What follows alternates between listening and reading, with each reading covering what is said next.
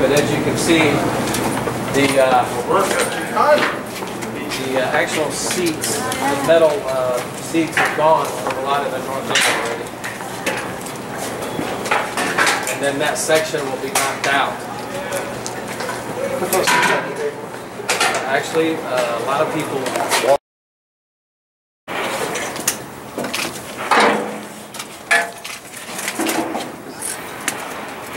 Luke's coming over here.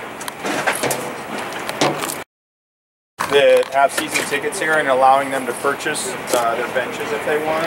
And with the rest of them, we're looking at potentially auctioning them off. So just so you know.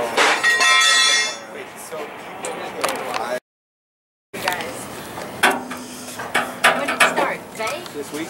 No, we started last Saturday. Last Saturday? And so how long do you think it's going to take? And are you doing section by section or how are you doing it?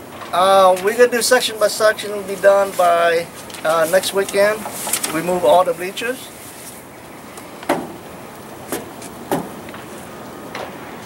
And then what's next? What happens next? Well, the next thing we're going to be demo out all the utilities, electrical, plumbing. How many people for a job like this? It varies on a certain crew.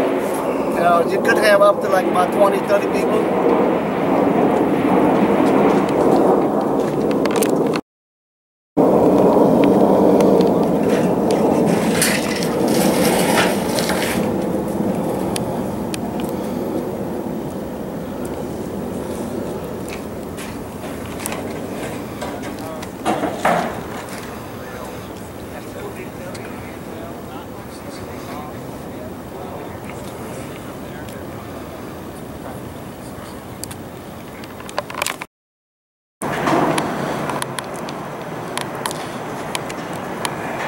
Here are some of the benches that already got removed from the north end zone.